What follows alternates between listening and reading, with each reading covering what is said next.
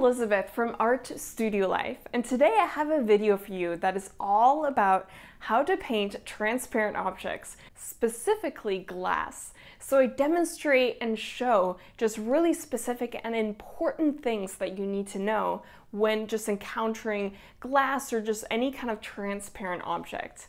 So stay tuned, and if you have any questions, let me know in the comments section below. Now here I just finish up my sketch before I start my painting, and when you're painting glass, the first initial color spots that you apply are really crucial and really important. So here I first start with a background area and I apply kind of a medium value blue color. I use some ultramarine blue mixed with white, mixed some cadmium orange to mute it a little bit. Then I have a darker version for the shadow area there on the left side.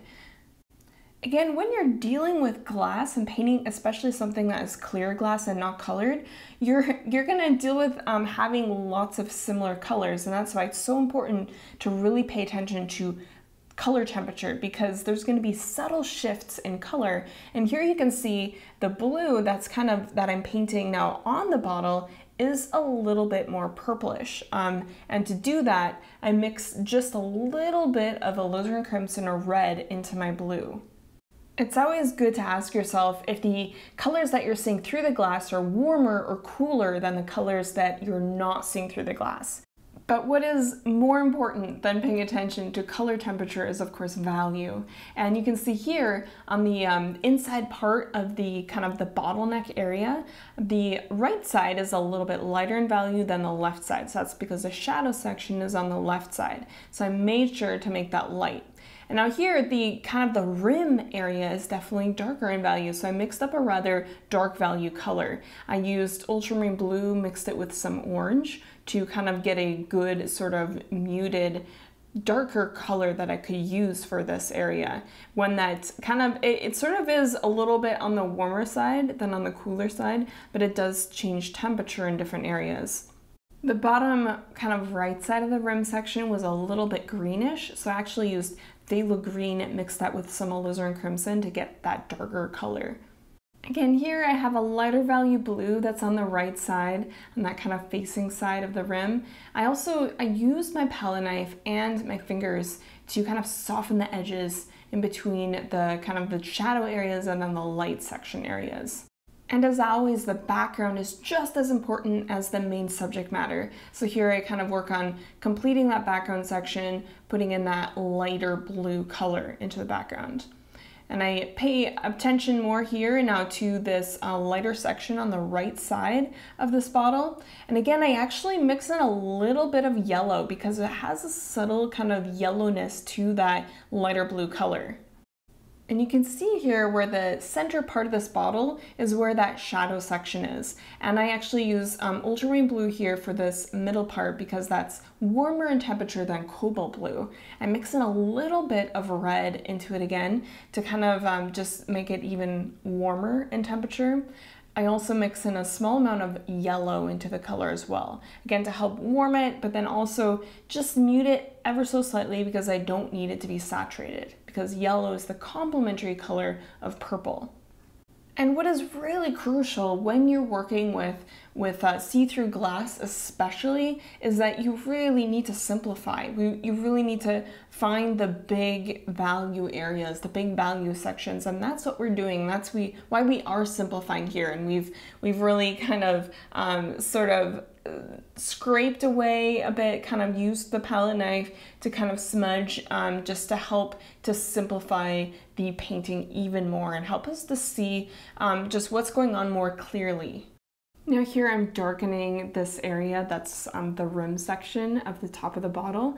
I am using more ultramarine blue and cadmium orange to get this darker color. I'm also using phthalo green as well as alizarin crimson to darken this color, and in some areas it's a little bit warmer than other areas. For example, as I mentioned before, the bottom right side is a little more greenish, then that left side is a little more kind of orangey. So again, paying attention to color temperature really helps to figure out kind of what color or what sort of mixture you should do for certain colors, especially when you're dealing with a lot of similar colors like in this painting.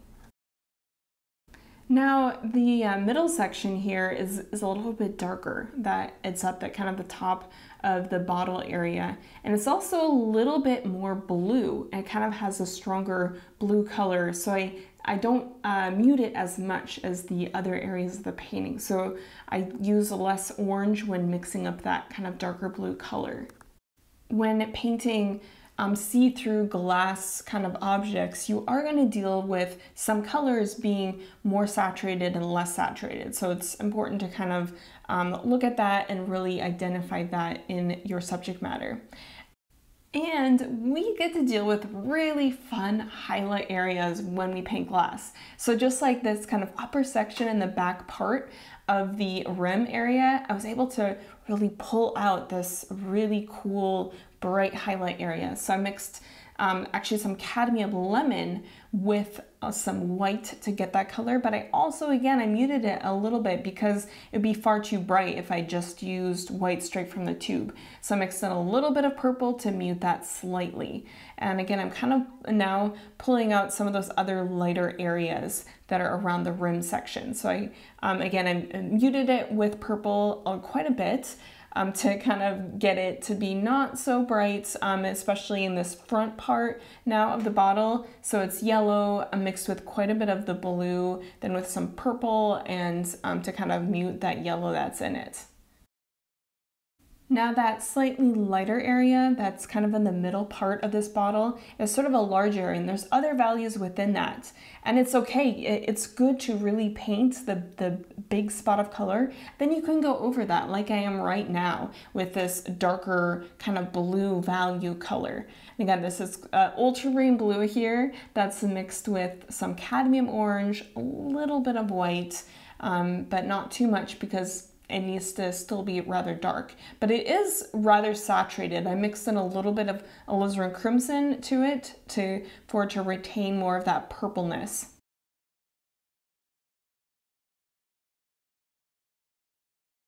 Now here's a fun stage where I can pull out that highlight that's on the front part of the bottle. So again, I used some of that white that I mixed up earlier that has some of that cadmium lemon in it. So it has just a little bit of that yellow quality, but it's muted still with a little bit of purple, some light purple color. Here I'm adjusting the color here on this lighter part of the bottle that's in the front. I just warmed it up a little bit by adding some orange and a little bit more yellow. I also darkened the area that's on the left side. It's a little bit lighter, but it had it too light earlier on, so I just darkened that color a little bit. Again, it's so important to pay attention to value first and foremost. Here, I'm reinforcing that shadow section that's kind of behind the bottle. I darkened it a little bit because I was getting lost earlier. And I work on the background area also here on the right side. So this is kind of a colder blue. I used more cobalt blue as kind of the base for that background area in comparison to the ultramarine blue more for the bottle area. Now there's a really subtle, not strong, but kind of I don't want to call it an outline, but just sort of edge that's on the bottle that's just a little bit darker.